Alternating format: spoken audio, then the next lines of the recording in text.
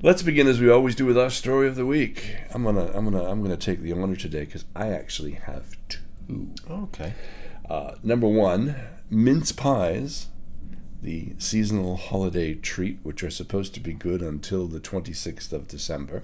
That's the date that's supposed to be stamped on the box. Yeah, this is September. It's all in September. They're already in Sainsbury, Asda, and Tesco supermarkets. No way. People are complaining that they will be stale by Christmas, so you better eat them up now. God. And my second story is this little video clip where Trump supporters are booby-trapping their signs to keep people from stealing them. Watch this. But both attempts at snatching the sign have been unsuccessful.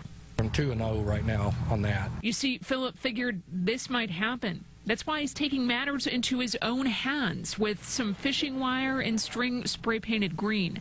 He set up a camera after the first attempt. It captured a woman on Tuesday trying to take off with the goods, but you can see she doesn't make it far. She loses her footing and lost her grip, and she went flying. So, whatever you do, don't mess with Trump supporter signs anywhere. Phil, what have you got, mate?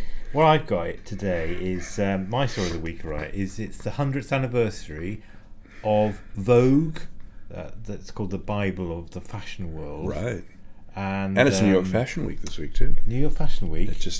And they're doing a BBC, one of those, behind-the-scenes documentary things about it. Right. And I've got to admit, I've got cards on the table. I'm not a great fan of the fashion world, right? Because as far as but that's not true. We started this whole thing with Thank Phil's you fashion very tips. much. Yeah, thank you very much. But as far as I'm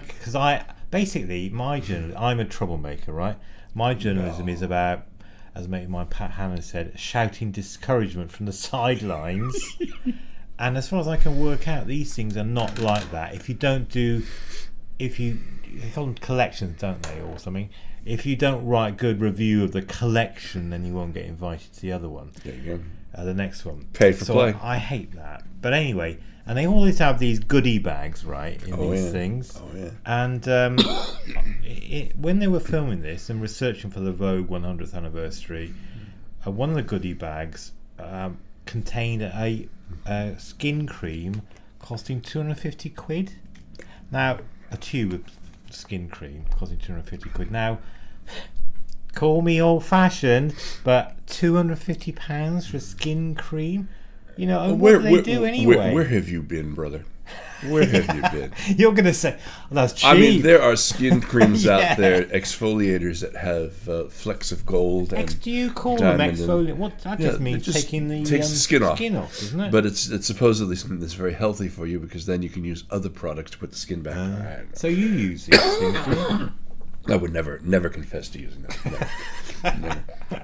Just a little bit of Nivea Men, and I'm ready. Yes. I'm ready for whatever the day has.